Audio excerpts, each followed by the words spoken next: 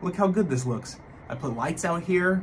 I brought all my stuff out here. We're gonna have a good old time. I'm just gonna kind of vibe for a little bit while I build this turbine. I got all my stuff. We got a store brand sparkling water. Go ahead and crack your favorite cold boy if you're building a windmill along with me. All right, it's kind of funny to be sharing my hobby and the thing that I enjoy so much and have all of these people that I don't know from the internet come and be like, hey, this thing is awesome. It's like reassuring to me. Yeah, thank you, it is awesome.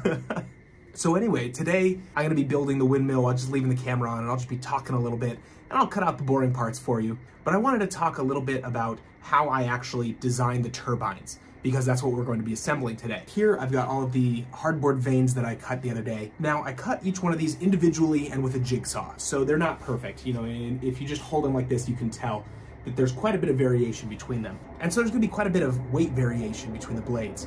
And I've had it happen to me before such that a couple of the heavier blades got on one side and the whole turbine was off balance. At this scale, your turbines don't have to be wonderfully balanced, but balance should at least be a consideration. So what I'm gonna be doing to make sure that my blades are fairly well balanced is I'm just gonna grab this kitchen scale. If you cook a lot or sell drugs, you probably have one of these lying around. And I'm going to weigh each one of the blades. I'm gonna calculate the average weight out of the 6 of them, and then I'm gonna put them into 2 piles, one being lighter and one being heavier than average. And then after that, when you're putting them into the turbine, I'll show you me doing that later as well. When you're putting them into the turbine, just make sure you alternate lighter than average, heavier than average, lighter than average. And then ideally, if you have 2 that are greatly varied in weights, put those ones at opposite ends of each other. So I'll go ahead and weigh and mark the weights on them real quick. And by the power of editing, it will be done in an instant. I got really lucky. So I weighed all of these out and they are all different weights, but they are only different by 1 gram each. So I got really lucky. These were heavier than I thought.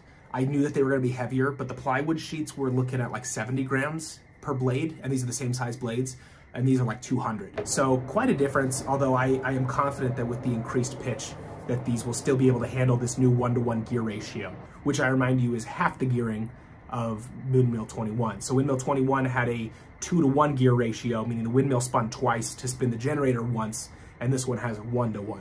So hopefully with the new pitch, even with the heavier blades, it will still be able to handle it. So if you follow me on Instagram, you've already seen this beautiful little piece of printed plastic.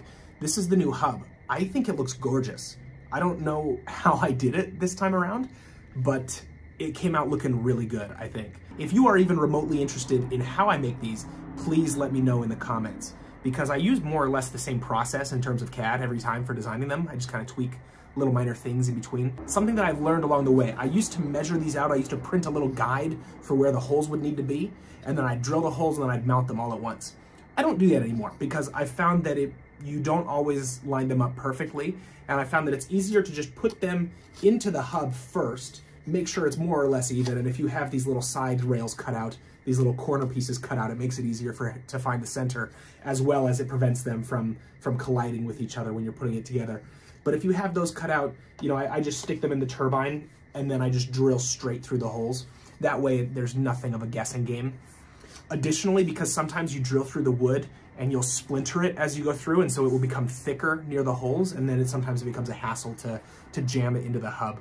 So I've just been putting them in, drilling the holes while they're in one by one, and then fixing the screws in place. One other thing that I've updated about this hub, I said in one of my previous videos that I was going to be using knurled nuts from now on because I thought that it was easier to put together.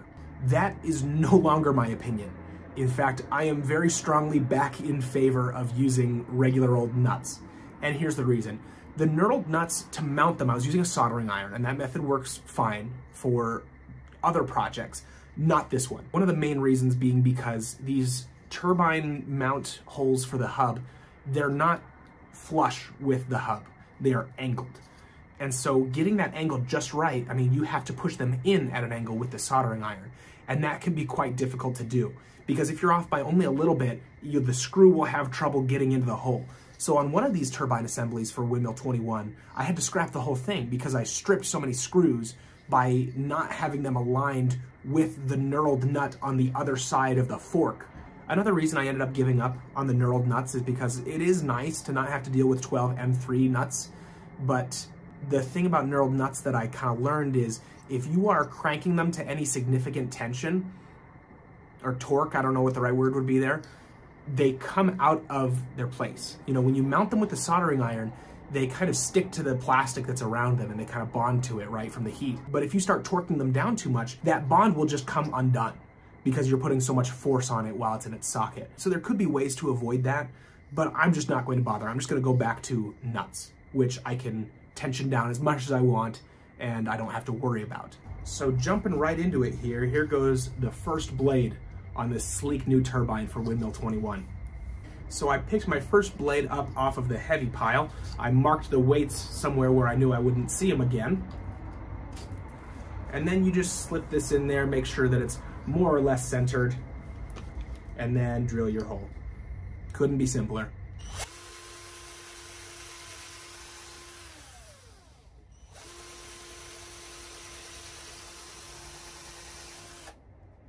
Now, I'm gonna be working with a lot of different things in my hands here, and I don't wanna have to worry about the camera and how much space I'm taking while I record.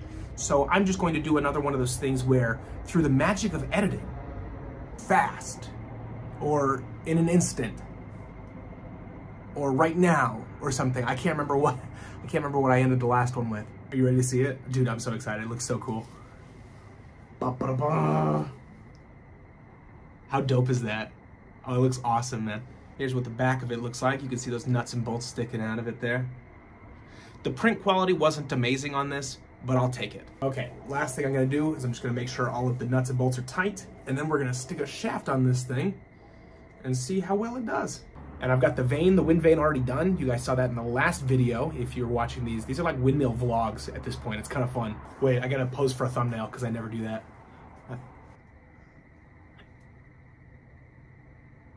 Okay, that'll be good. Another thing, if you're thinking about making one of these, I would strongly caution you against making a propeller with an odd number of blades unless it's 3. And the reason is because it is very difficult to put together, especially if it's something fairly large.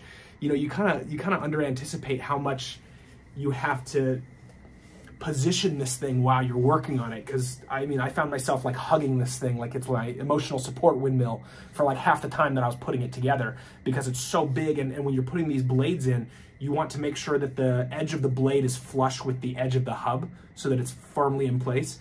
And so I found myself, you know, if it was just these 2 blades in, I found myself like trying to get leverage to make sure that was the case while drilling it. And that was very, very difficult. And 2 blades, well, let me just say this about 2 blades. I've got a really interesting 2-blade windmill build video that's gonna be coming up soon. It's ridiculous.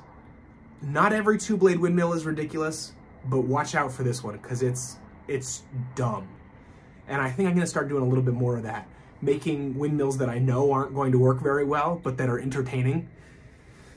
Because here's the thing, and this might upset some of the people that watch this channel, but here's my strong opinion on windmills, okay? Windmills are a work of art.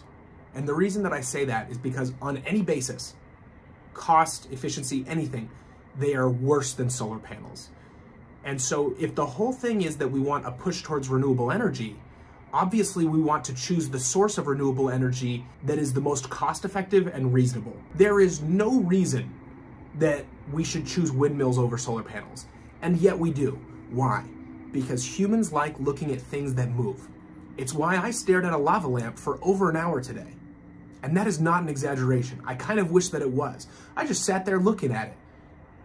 Maybe that's just me. Maybe I shouldn't be assuming this about everybody. But I really do think that humans kind of enjoy watching anything in motion. And especially I think a windmill is much more inspiring to look at. You look at it and you say, wow, we are really making the push to renewable energy. Look at that thing go, making electricity for us. Versus a solar panel, it just sits there and it's kind of hard to anthropomorphize into something more than what it is. Because you just kind of look at it, it's just, yeah, okay, it's making electricity. But a windmill, you look at it and you say, wow, it's so grand. Look how big it is. And the same is true for small scale. If you just wanted to make enough power to put on your house, solar panels would be a better option. So for every reason, a windmill is worse. So why do I still choose to make them? I think that for the reasons that I said a second ago, that they're inspiring. I think they're fun to watch. I think they're very cool. I think they're easier to relate to, even though they are a worse option than solar panels. And I accept that. I know that that's true. I still like windmills, and I still think they're cool. And that's why I said that there aren't, because even though in almost every circumstance and situation, they are a worse option than solar panels, but I still choose to make them for my projects because I think they're fun and I like them. And they make me happy when I make windmills and when I make a new design and when I find something that works. I enjoy that. So me choosing to make windmills, even though they're a worse option, I think that that is an artistic expression in and of itself, let alone all of the aesthetics and the design choices and all of this and that that go into building a windmill. That's just how love works in general. In the context of people, when you're in love with a person, most of the time, if you are seeking the very best person, the person that checks every single one of your boxes, the person that can provide the most tangible benefit to your life, I would wager to say that you're not going to be happy with that person. Love is, we have chosen to love this thing, and that love is going to cause us to look past its imperfections. Why? Well, you don't need a reason. That's what love is. The reason is because you love it. I don't care if it's dorky to say that I love windmills because I look past their imperfections, right? I look past the fact that they have more moving parts and they cost more to maintain and they produce less electricity on a dollar cost average basis. I look past all that. Why? Because I have chosen windmills and I love them, okay? It's the same thing with people. Okay, romantic windmill life lesson, I don't know what that was, rant over.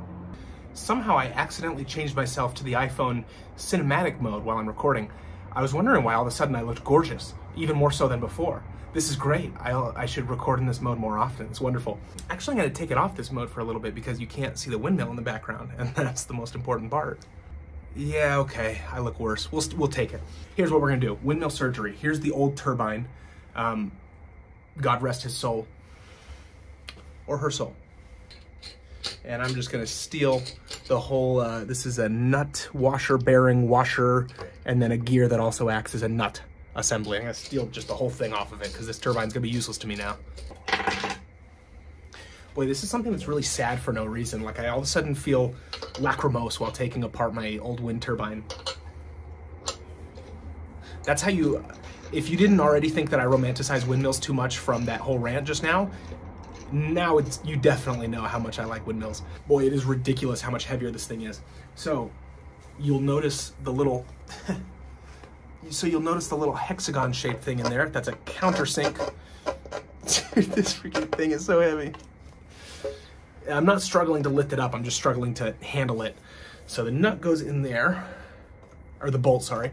And the reason that that's nice is because then you can be sure that the head of the bolt spins with the turbine with no slack whatsoever. Okay, unfortunately we have a problem, and that is that the wind vane, this is a problem with the last one too, but I just forgot that I fixed it on the last one. When you tighten it down, the wind vane collides with the nut of the electronics case.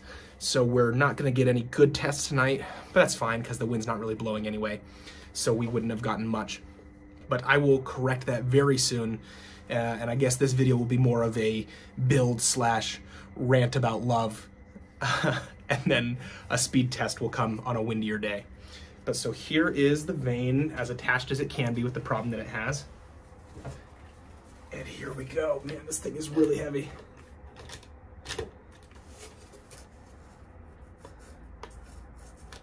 Oh my gosh. Oh man, dude. I am just taking L's today. Look at that. So both of those things are riding up against the wind vane.